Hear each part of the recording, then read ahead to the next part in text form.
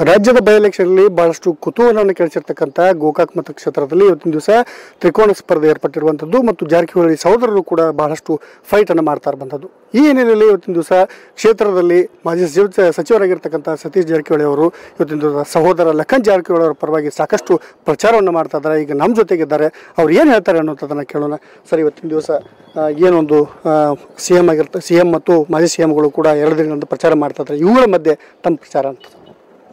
ನಮ್ಮ ಪ್ರಚಾರ ಆಲ್ಮೋಸ್ಟು ಇಡೀ ಕಾನ್ಸ್ಟಿಟ್ಯೂನ್ಸಿನ ಈಗಾಗಲೇ ಸುತ್ತಾಕಿದ್ದೀವಿ, ಜನರ ಬಳಿಗೆ ಹೋಗಿದ್ದೀವಿ, ಇಲ್ಲಿರುವಂಥ ಸಮಸ್ಯೆಗಳನ್ನು ಅವ್ರಿಗೆ ನೋಟಿಸ್ ಮಾಡಿದ್ದೀವಿ, ಇಲ್ಲಿ ಆಡಳಿತ ಬಗ್ಗೆ ಅವ್ರ ಗಮನಕ್ಕೆ ತಂದಿದ್ದೀವಿ. ಕಳೆದ 25 ವರ್ಷದಿಂದ ರಮೇಶ್ ಜಾರಕಿಹೊಳಿ ಇಲ್ಲಿ ಶಾಸಕರು. ನೀವು ನೋಡಿರ್ಬೋದು, ಗೋಕಾಕದಲ್ಲಿ ಹೋದರೆ ರಸ್ತೆಗಳ ಬಗ್ಗೆ, ವ್ಯವಸ್ಥೆ ಬಗ್ಗೆ ಯಾವ ರೀತಿ ಕೆಲಸ ಮಾಡ್ತಾರೆ ಅಂತ ನೋಡ್ಬೋದು. ಅದೇ ಅವರ ಅಭಿವೃದ್ಧಿ ಸಾಕ್ಷಿ. ಸೊ ಹೀಗಾಗಿ 25 ವರ್ಷ ಮಾಡಿದ್ರೆ ಇನ್ನು ಮುಂದೆ ಅವ್ರು ಮಾಡಲಿಕ್ಕೆ ಆಗೋಲ್ಲ.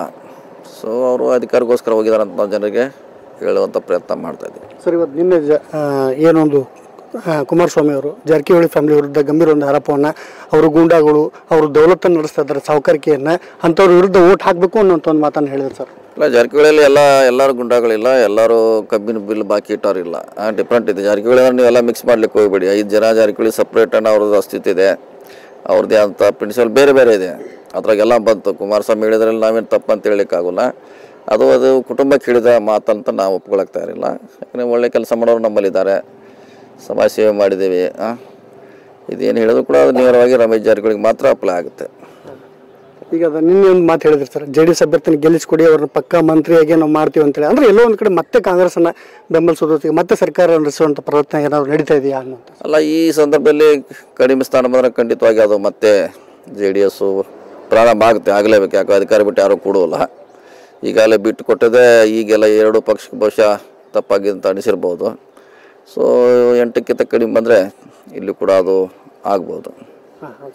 ಒಟ್ಟು ಈ ಎಲ್ಲ ಪ್ರಯತ್ನಗಳ ಮಧ್ಯೆ ಮತ್ತೆ ಆ ಒಂದು ಮಾತುಕತೆ ನಡೆದಿದೆ ಅಂತಾರೆ. ಏನಂತಾರೆ ಸರ್ ಮೇಲ್ಮಟ್ಟದ ನಾಯಕರಲ್ಲಿ? ನಡೆದಿರ್ಬೋದು. ಮತ್ತು ಇಷ್ಟೆಲ್ಲ ಮಾಧ್ಯಮದಲ್ಲಿ ಬರಲಿಕ್ಕೆ ಇಷ್ಟೆಲ್ಲ ಆಗಿರ್ಬೇಕು, ಎಲ್ಲೋ ಒಂದು ಕಡೆ ಪ್ರಾರಂಭ ಆಗಿರ್ಬೇಕು, 2 ಬೋತ್ ಸೈಡಿಂದ.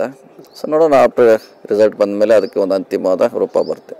ಸರ್, ಇವತ್ತಿನ ದಿವಸ CM ಏನು ಯಡಿಯೂರಪ್ಪನವರು ಬೆಂಗಳೂರು ಕಡೆ ಇದ್ದಂಥ TPಯನ್ನು ಉತ್ತರ ಕರ್ನಾಟಕ ಕಡೆಯನ್ನು ತಂದು ಆ ಒಂದು ರಮೇಶ್ ಜಾರಕಿಹೊಳಿ ಪರವಾಗಿ ನಿಲ್ಲುವಂಥದ್ದು ಅಥವಾ ಅವ್ರನ್ನ ಗೆಲ್ಲಿಸಬೇಕಂತ, ಅಂದರೆ ಎಲ್ಲೋ ಒಂದು ಕಡೆ ಅವ್ರಿಗೂ ಕೂಡ ಆತಂಕ ಇತ್ತ ಅನ್ನುವಂಥದ್ದು ಸರ್? ಖಂಡಿತ ಅವರ ಪಕ್ಷಕ್ಕೆ ಆತಂಕ ಇದೆ.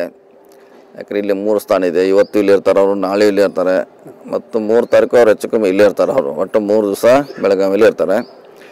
ಸೊ 3 ಕ್ಯಾಂಡಿಡೇಟ್ ಕೂಡ ಅವ್ರಿಗೆ ಜನರ ವಿರೋಧ ಇದೆ ಅಂತ ಅವ್ರಿಗೆ ಗೊತ್ತಾಗಿದೆ ಅವ್ರ ರಿಪೋರ್ಟ್ ಪ್ರಕಾರ.